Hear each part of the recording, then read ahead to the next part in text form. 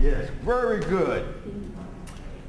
And do you know the ugly duckling? Yes. You are American because you know these stories.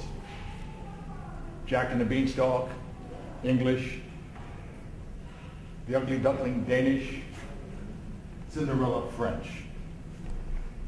Now, we are Chinese, Chinese American. I will tell you stories, Chinese stories, Asian stories.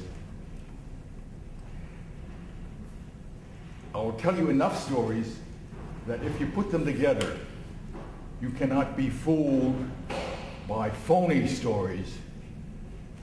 Like, if I told you one day Jack and the Beanstalk came across a green gob and he turned it into a girl. Am I lying or am I telling the truth? Is that Jack and the Beanstalk? No, that's not Jack and the Beanstalk. Unfortunately, there are people that tell fake Chinese stories. So this is your defense. If you're Chinese, you know the Chinese stories. Or if you're a friend of the Chinese, you know the Chinese stories.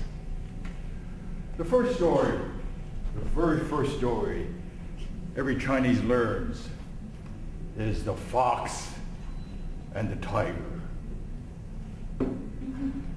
One day, a little fox, you know what a little fox is? You know what a little fox is? Yeah. Yeah, the little fox. Yeah. That little fox, about this tall, about this long, has pointed little ears. Well, he was walking along in the woods one day, just minding his own business. It's a beautiful day. Oh, out comes a tiger. Little fox, I'm going to eat you up, little fox. And the little fox said, "No, wait a minute, tiger. Wait a minute. You just don't come out of the woods and very impolitely, I might add, say, I'm going to eat you up." What? I'm going to give you a chance. You obviously don't know that I am the king of the woods, little fox.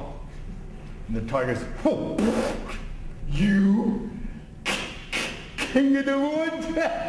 You have these little claws, these little bitty claws, and I have these big, beautiful, sharp claws. You have this little body, and I have this big, beautiful body. You have these little teeth, little rat teeth, and I have a and you. So how can you be king of the woods?" Fox says, "No, Tiger. Yeah, la, you're talking to me very mean, Tiger. You're talking to me very mean.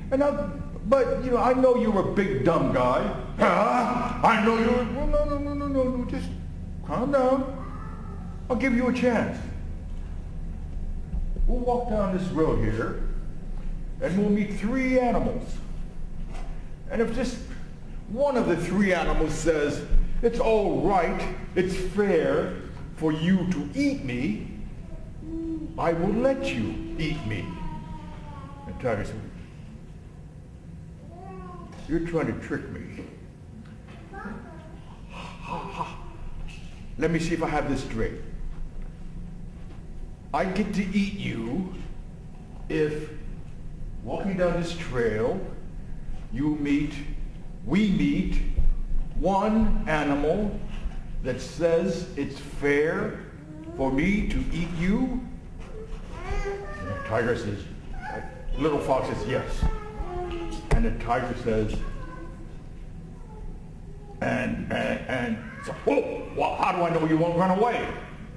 I said, little fox says, well, to make sure I don't run away, why don't you walk behind me as close as you want? So let me see if I have this right. We walk down this road, yes. We meet 3 animals, yes. If one of the animals says, it's fair for me to eat you, I get to eat you, right? Yes. And I get to walk behind you as close as I want to make sure you don't run away? Yes. Okay, let's go. So the little fox walks, and then tiger's following behind him. And they meet. Who did they meet? A buffalo! Buffalo runs out of, yes, a buffalo. And a buffalo says, oh, it's a beautiful day. And he sees the tiger and says, oh, little fox. You're looking so nice today, little fox. The sun is shining. I just wanted to say hi. I'll see you later. And the tiger goes, that was very interesting. Yes, that was very interesting. You walk a little further, and they meet an alligator. And the alligator comes out and says, little fox, prepare to greet me. It's such a sunny day. It's the grass is green. The water is. I'll see you later, little fox. Yeah, see you later, alligator. And the tiger goes, yeah. And come across a snake. Snake comes out, says, little fox, little fox, I want to say you were very handsome today, little fox. It's such a nice day. I just had to greet you. I'll see you later. And the snake goes off. Little fox and the tiger walk along a little further, and the tiger is very confused. And the fox turns around and says, well, fox, you feel like eating me now? And the tiger says, wow, I must have been out of my mind. I didn't know who you were. You are the king of the woods. Goes, that's the end of the story. Why didn't the tiger eat the little fox? Do you know why? No? Okay. Can you figure out why the fox didn't get eaten? Okay. Come here.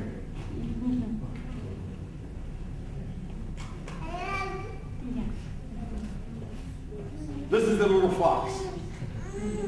And I'm the tiger. Now, the little girl is a little girl. We ask her, is it fair for the tiger to eat me? Ask her. And what does she think? She thinks that the tiger is the little fox's bodyguard. The whole title of that story is Strategy. Strategy. Thank you.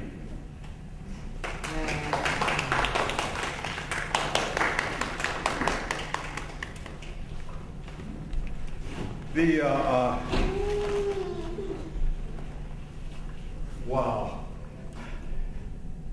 Really young kids.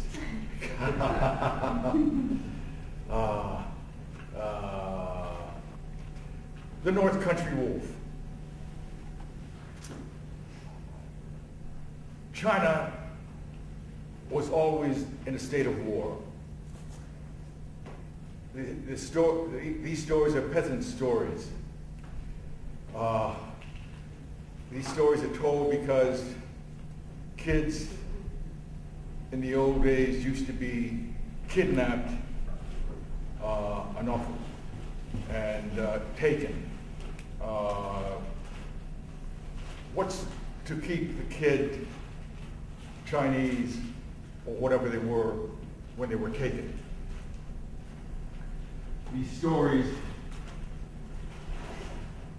kind of address that. You're not going to tell your kid you're going to be kidnapped someday, or you're going to, terrible things are going to happen, but you arm them with stories. And a lot of the stories are about something we can all identify with, failed scholars, or some kind of social outcast. And in the North Country Wolf, our social outcast is a failed scholar who's walking along and said, I flunked the exams. Oh boy, I'm stupid. I flunked the exams. I can't go home to my parents because I flunked the exams. And out comes the North Country Wolf. And the North Country Wolf says, save my life, and I'll give you silver. Well, I can't save your life. I'm a stupid scholar. I don't know how to save anybody's life. Save my life and I'll give you gold. No, I can't. Save my life.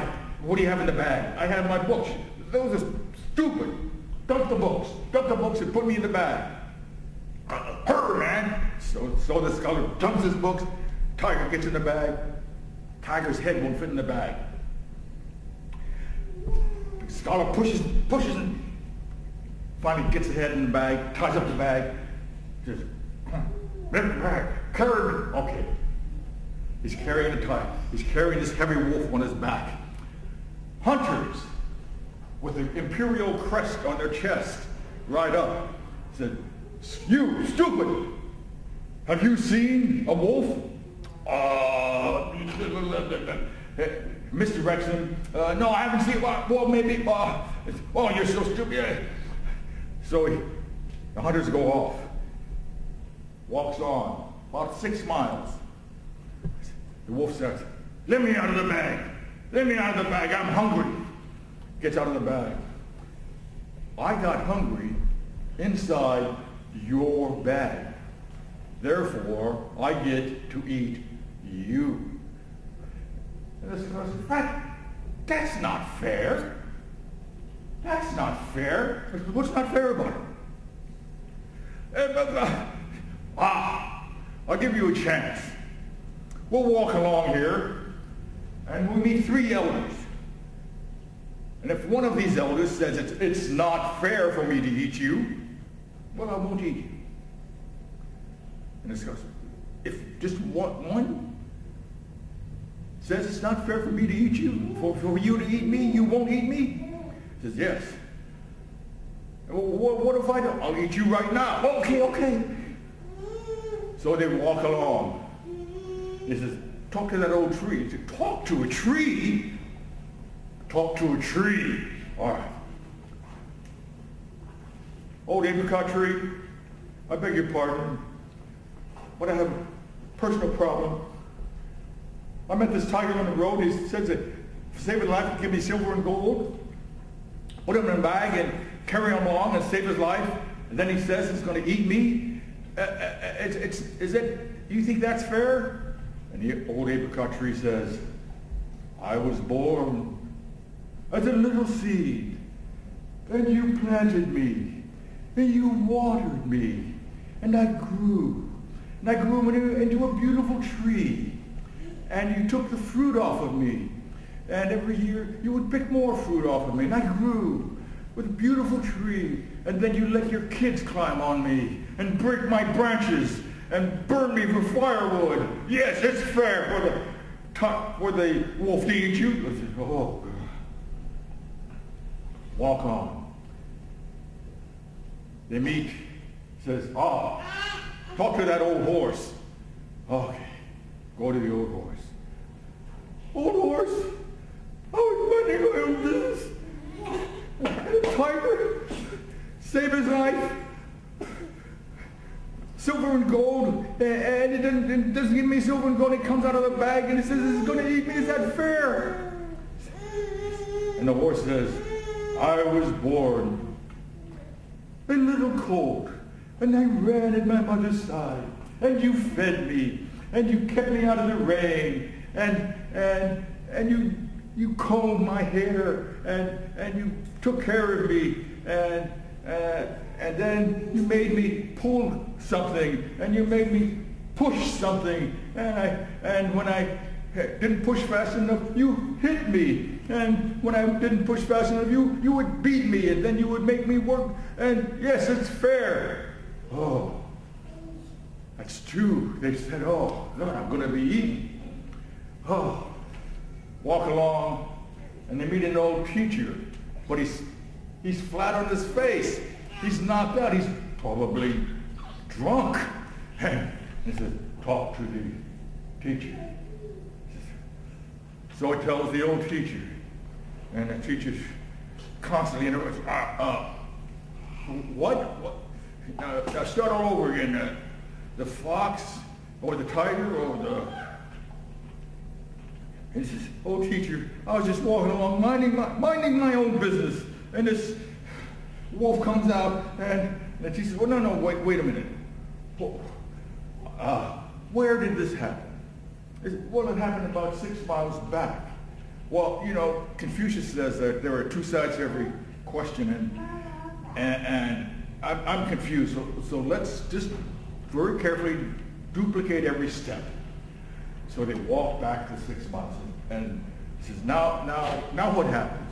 Well, I took out my bag, and there were my books over there, and then the tiger got in, then the wolf got in the bag. So, oh, well, you know, so the wolf said, or the teacher says, well, you know, I have to see everything. So the wolf gets in the bag, and I got, and says, you know, this is how it was. I got in the bag. And the teacher says, I can still see your head. He says, well, I had stupid push my head down. And, oh, that's, you need to see it. So, okay, stupid, push my head down in the bag. Pushes his head down in the bag. And then what happened? And then I tied it up. I said, well, you know, I have to see everything. So, you know, just tie up the bag. Ties up the bag. Teacher says, walk on. Walk on. The strategy was deception. Deception. Trickery. Tricking. Using the strategy of the tiger, of the wolf itself against him. Walk on. You understand? No? The wolf is in the bag. It's all tied up, right where we began. Leave him there and walk on. You're not going to be eaten. Okay, now,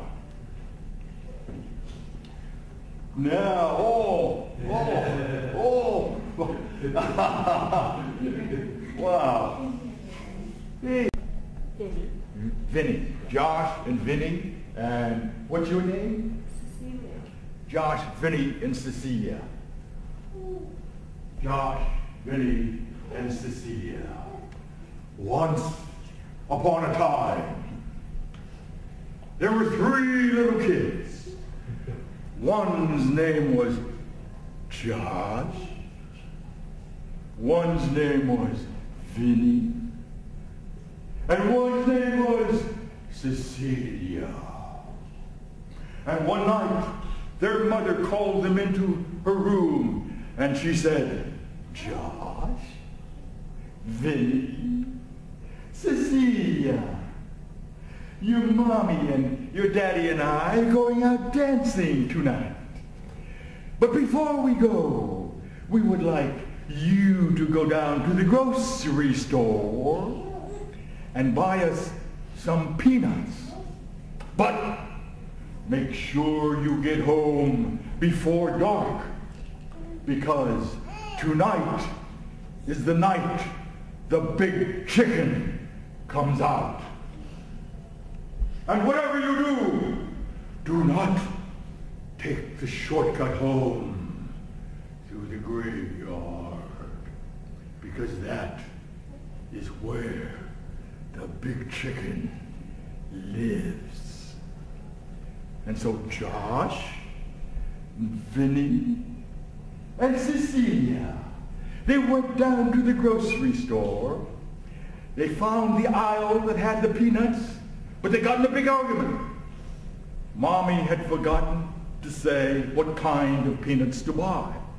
Peanuts in a bag, peanuts in a can, peanuts in a sack, shelled peanuts, unshelled peanuts, roasted peanuts, honey roasted peanuts, boiled peanuts. Didn't know what kind of peanuts to buy. Georgia peanuts, California peanuts, Texas peanuts. Finally, they bought a can of cocktail peanuts. But when they got outside, it was dark. Vinny said, "It's dark." Josh said, "Don't be afraid of the dark." "But the big chicken," Josh says. And Cecilia said, "Oh, I'm worried about the big chicken." Josh says, "There's no big chicken. Let's take the shortcut home through the graveyard." "Don't be scared. We'll just stick together." And so they cross the street into the graveyard, and they see the moon rise as they walk along through the graveyard, and they see their shadows in front of them extending, going over the land, over the grass, and then they see a big shadow come up over their three shadows, and they hear, "Bawk, bawk! Bawk, bawk!" What'd you say, Josh? Vinny says, "Was that you, Josh?" Josh said, "No. It was Cecilia. She said it." Cecilia says, "I didn't say nothing." Walk a little further. "Bawk, bawk! Bawk, bawk!" Cecilia says, I didn't say that. It must have been Vinny." Vinny said,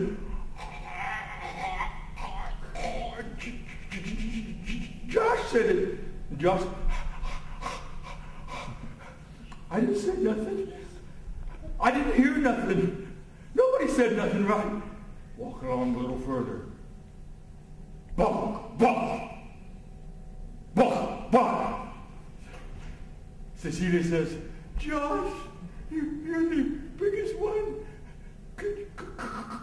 Could you turn around and see what it is that's walking behind us?" And Josh, "Me?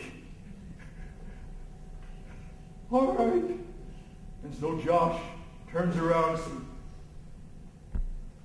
and he sees the big chicken. It has toes as big as Cadillacs.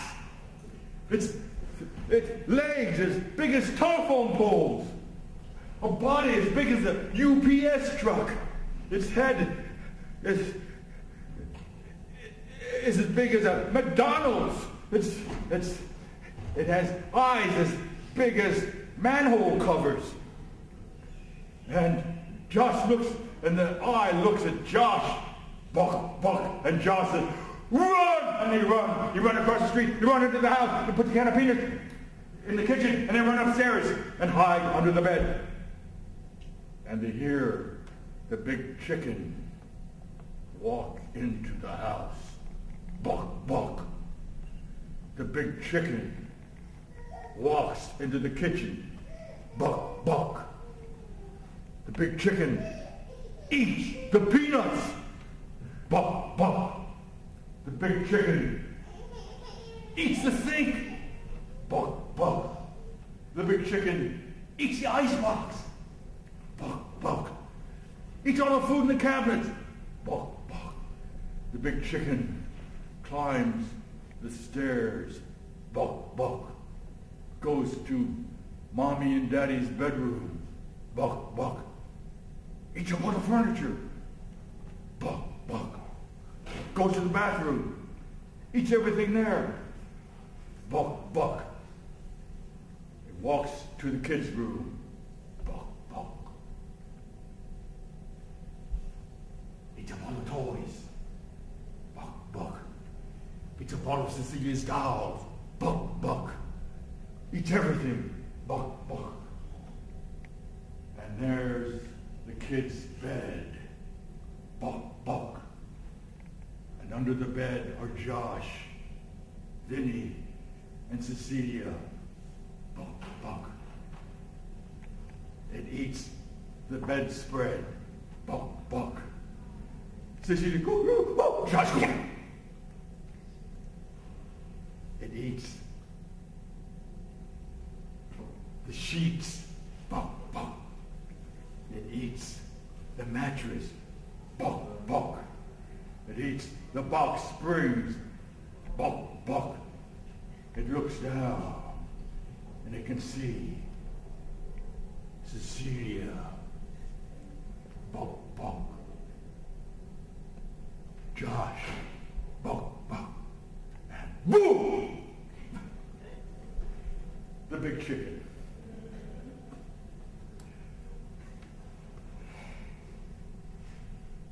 Yes. What'd you think? Did you like the big chicken? Oh, yeah. Oh. No, you don't have to clap. Go ahead, clap.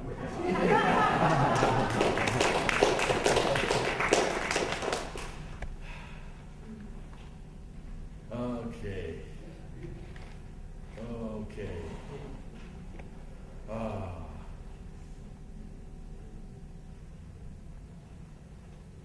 Naja and Momotaro. These are stories, a lot of orphans, because a lot of kidnapped children, because of the way life was lived in China and Japan and Korea at the time. You had your rulers, and they owned people as their property.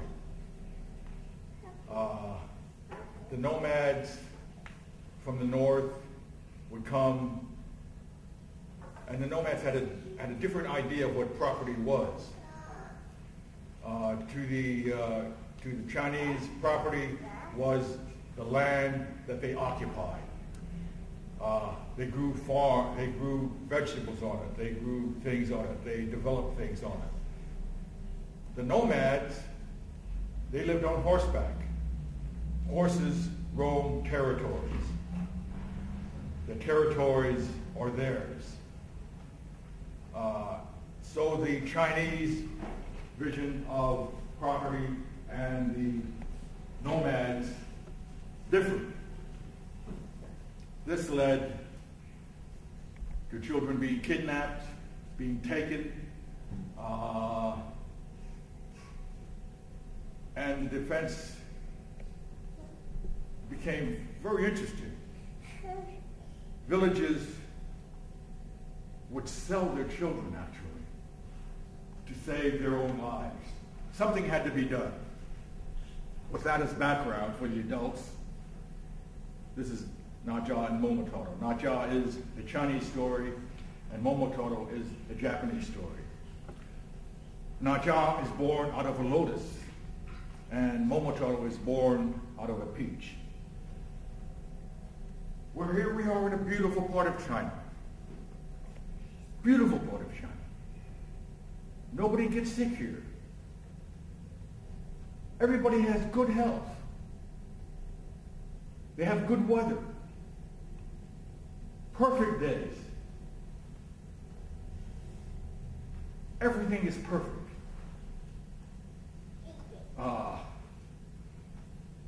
The commandant's wife has been pregnant for 3 years. and the commandant is getting anxious.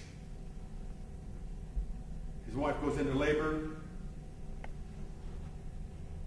She gives birth not to a child, but to a lotus.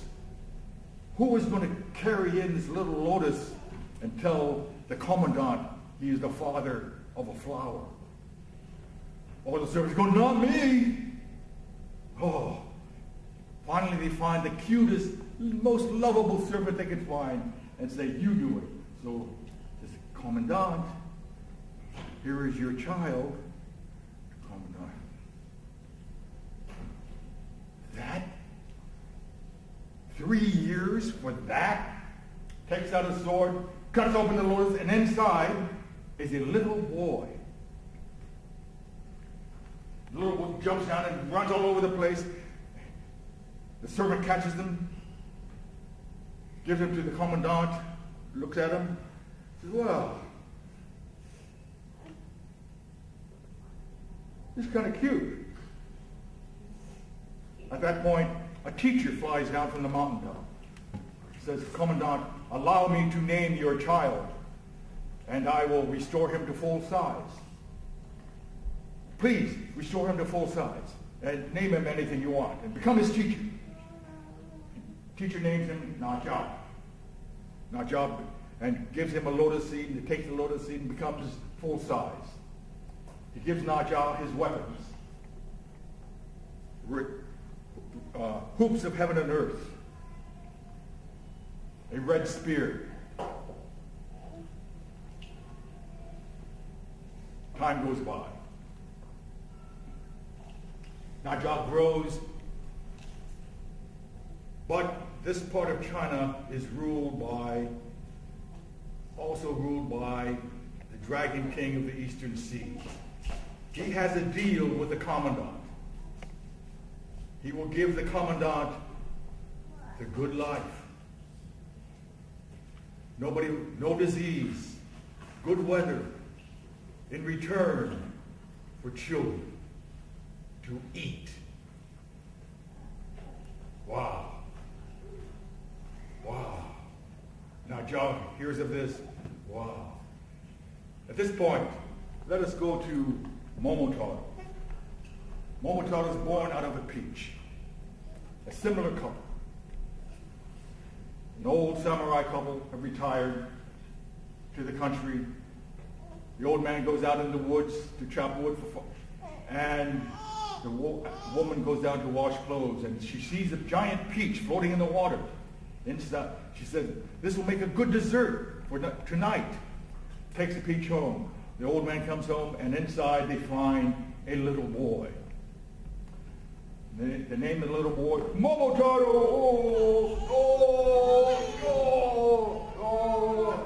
Oh, yes. Yes, Momotaro, no, Momotaro. Oh,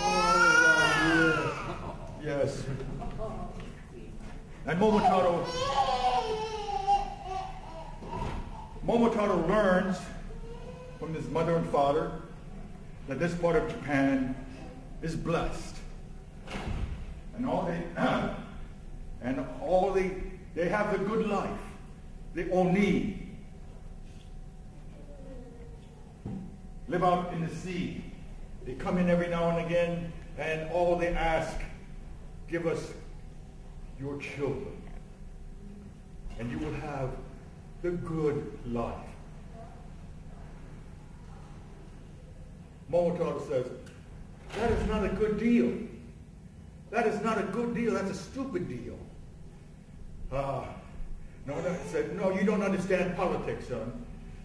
Just wait and you'll see it's a good deal. He said, no, I will have to kill the Oni. Momotaro goes off and he meets the dog, the pheasant, and the bird. The pheasant and dog, pheasant, and a monkey, yes.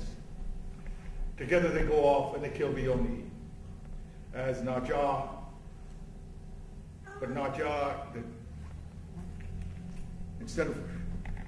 back to Najah.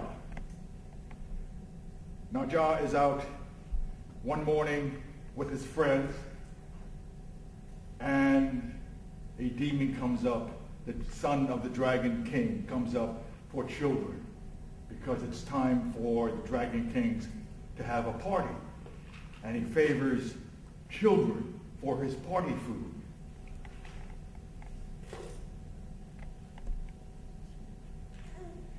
Ooh. He comes up out of the water, snatches the child, Naja, snatches the child back, kills the Dragon Prince, throws the Dragon Prince down into the sea. The Dragon Prince's body rests at the feet of the Dragon King. And the Dragon King is pissed. Oh. He's very angry.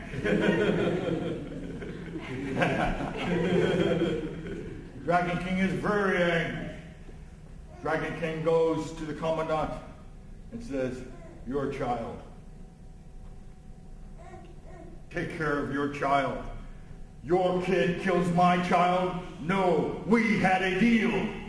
And this is the way you keep your deal? No, no. Take care of your child." And so the king, the commandant, takes his sword out to strike Naja down. But Naja snatches the sword out of the commandant's hand and cuts his own throat. He dies. Down from the mountaintop flies the crane. The magic deer brings Naja his weapons, lays them at his side. The weapons turn into a lotus seed. The crane flies the lotus seed up to the mountaintop. The teacher plants the lotus seed, and out of the lotus seed grows a new Naja. Thank you for bringing me back. I didn't bring you back for nothing. You want to fight Dragon Kings? You will fight Dragon Kings. He gives them fire wheels to ride on. And when you fight the Dragon Kings, you will sprout 3 heads and 6 arms. With 3 heads and 6 arms, you can fight in all directions at once. Goes off, fights the Dragon Kings. He beats the Dragon King. But because his father did not keep his promise to raise his son as his own, Naja never goes home again. But Momotaro, because the parents gave in to him and helped him with his flag, with Kibidongo, these rice cakes to take on a trip, he goes home again after rescuing the children. I know I've messed up the telling of it, but I hope you got the sense of it. Yeah. Yes.